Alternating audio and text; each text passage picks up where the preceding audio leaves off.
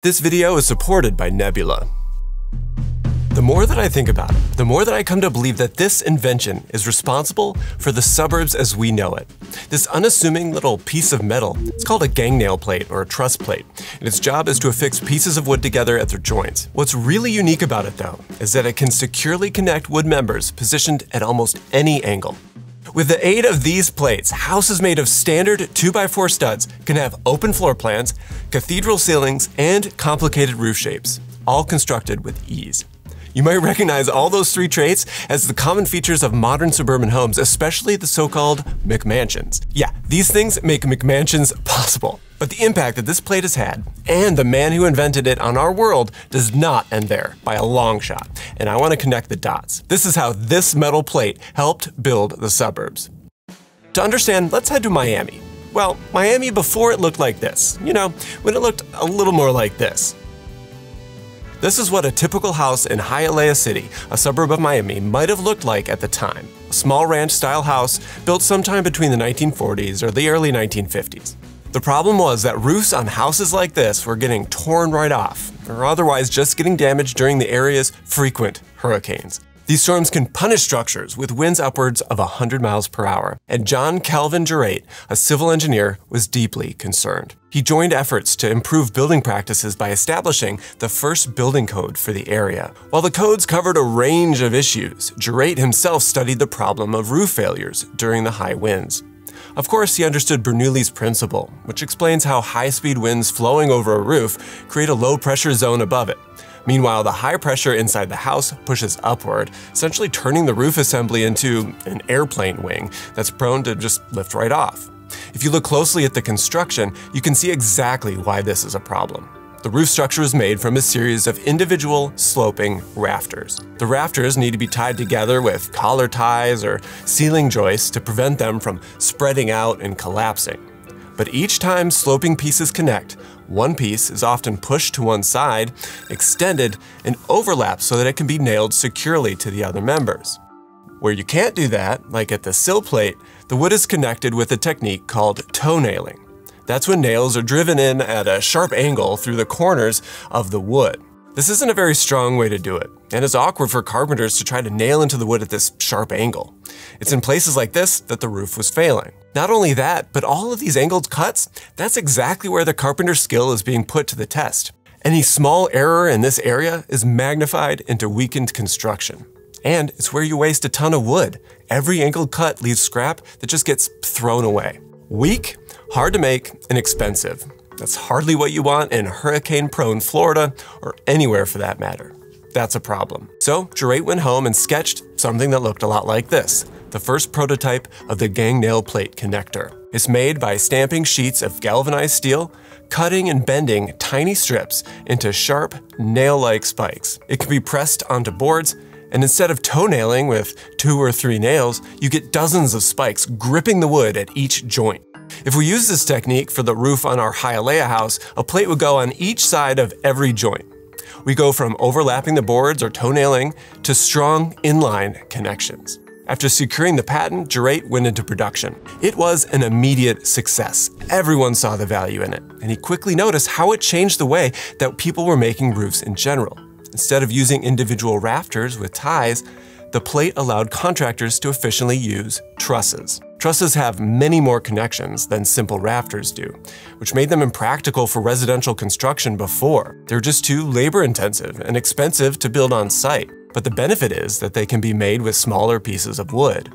By using the power of geometry, you can arrange the wood pieces to span further with less material overall. Instead of large rafters that are limited by the size of trees, we have light, efficient trusses crisscrossing above our heads. These can span significant distances without the need for any interior support walls. What's even better is that these trusses can be made off-site in a factory. And then from there, they're shipped complete and lifted into place with a small crane or a boom. By targeting one of the most complicated and expensive parts of the house, this single invention can save up to 25% of the lumber when compared to previous construction techniques for roofs. For a 2,000 square foot house, that could be around 1,000 board feet of lumber saved. Building trusses in a factory also reduces wood waste by up to 15% just by itself, because cuts can be pre-planned more efficiently. Over about 100 houses, that's enough wood to build several more houses. It reduces roof construction time by half, meaning every house can be finished about 2 or 3 weeks earlier than it would have been otherwise. And all of these benefits can be had for about 15 to 25% less cost than other roof methods.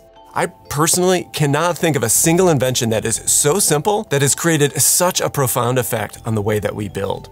Geraint has been compared to Henry Ford for how he ushered in a new era for housing by shifting a significant portion of its construction to an assembly line. Not only did Geraint go into business making these plates, he created an entire new operation strategy that delivers finished trusses to the job site.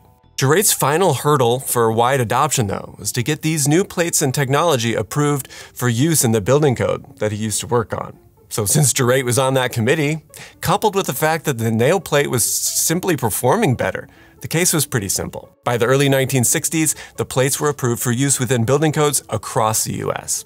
They added a new line in the building code in the section on wood construction for trusses. By the 1970s, pre-manufactured trusses became the norm in suburban residential construction, and this impacted the design of how houses looked and functioned. You can probably spot the difference between a house built in the 1940s and the 1970s.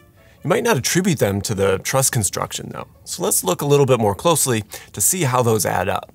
First, trusses make it more difficult to occupy the space that's underneath of a sloped roof, so attics become less common once trusses are adopted. This was often offset with storage in the basement or in large garages like you see in this one, depending on the regional building practices. Another feature is that you can have a deeper floor plan without the need for multiple roof slopes, because the truss can span further with smaller pieces of wood. The higher strength to weight ratio also means that it can span the entire width of the house without the need for any internal support walls. All the weight of the roof is carried down through the outer walls. Since these exterior walls are carrying the majority of the load, they might be built with larger wood members, maybe 2x6s instead of the standard 2x4s. And that just gives more space for the insulation to occupy. Meanwhile, there are no interior walls that bear the weight of the roof. So let's say you want larger spaces on the first floor with a series of smaller bedrooms on the top. That's more difficult to do with the older system, where the internal walls probably carry the weight of the room. The walls of the bedrooms may need to align and carry down that weight down to the first floor. But when these don't take any of that weight, the floors work completely independently. And the first floor can be completely open, while the second has lots of walls in it. While you might not know that all these features are made possible using trusses, you can probably just feel the difference in the openness or the lack of attics and things like that. But of course, these are all just a small price to pay for all of the benefits. Then, during the 1980s, things started to take a bit of a turn. Home builders started to become the main characters, and they recognized that larger homes were more profitable than the smaller ones. They started to prioritize size and complexity over things like quality and sustainability. And at this time, homes started to shift to become more of an investment vehicle than just a place to live. At the same time, the oil crisis eased and financial markets boomed in the wake of new technologies. There was more money, cheaper gas, and an incentive to build big, often by the people who weren't even planning to live inside of these homes. I think it's no coincidence that the company that Geraint founded, it was among the first to use computer-aided design for building components. They bought a $1 million room-sized computer to calculate the truss forces and designs. And it was a good thing too, because they were about to get crazy. Enter the McMansion. McMansions. McMansions. A McMansion, McMansions. What people here are calling a McMansion. These things are built even further away from cities, and they took all of those things that we discussed as being features of the 1970s homes that we attributed to the truss and exaggerated them. Huge, complicated, often uninhabitable roofs, along with sprawling open floor plans. The multitude of roof peaks everywhere became almost a caricature of a house, a supersized symbol of excess. When I view these in this lens, I think that these houses almost look like they're specifically designed to showcase what trusses and gang nail plates made possible. Just look at how many trusses are up there. That's probably what these two dudes are talking about. Trusses also make cathedral ceilings affordable through something called a scissor truss. Imagine the bottom part of the truss angling upward like the open pair of scissors. Even those gigantic foyers that we associate with these kinds of buildings became possible because of the truss plates. So here's the big irony. The invention that's meant to make homes stronger and more efficient also played a huge role in creating less sustainable living patterns. Instead of pocketing the savings that the truss plates offer, our house is ballooned to fill the gap, using even more energy and materials in the end. It shifted our values from the handcrafted to the mass-produced, from the unique to the uniform. It stretched our cities outward, consuming landscapes and altering our ecosystems. It changed how we interact with all sorts of things, just like our homes, our neighbors, and our environment, and not always for the better. It is crazy to me that an invention for our roofs could lead to such a wide array of unintended consequences. If we just look at the sociological studies of things like open plans, we can find all kinds of ways that these changed our behaviors, none of which were part of Geraint's original plan. Research like the UCLA study Life at Homes of the 21st Century shows that the open floor plans do facilitate interaction between family members. But that comes at the cost of added stress, as everyone is exposed to noise and activity all the time. While open spaces make it easier to be together, they also make it more difficult for individuals to withdraw for solitude or to feel like they have any control over their individual environments. Shared spaces also just tend to accumulate clutter, contributing to the feelings of disorganization and stress overall. And if psychological trauma isn't enough, by the 2000s, rapid home construction, accelerated by the efficiencies that were made possible by the truss plate, contributed to overproduction in the housing market. The trend towards larger homes increased household debt, while the construction surge contributed to this misguided perception that homes were just going to increase in values forever. Berkshire Hathaway purchased Geraint's company in 2001, and 7 years later, the housing market collapsed, and Berkshire Hathaway became the company that bailed everyone out and pocketed billions. So look, I am not blaming the last 60 years of suburban sprawl, aesthetic erosion, and the biggest economic meltdown since the Great Depression solely on Calvin Geraint and his truss plate. But sometimes it's hard to untangle cause and effect. Did we start wanting open floor plans and elaborate roofs just because they became possible? Or was the truss fulfilling some innate desires that we had for our homes that just wouldn't have been feasible before? Was the commodification of housing inevitable, or was it accelerated by new production methods? Every innovation carries with it a set of consequences, some intended and some that show up unexpectedly. The gang nail plate didn't just build suburbia, it shaped a significant part of our modern world, for better or for worse. Building a certain way, just because we can, isn't the same as building the way we should.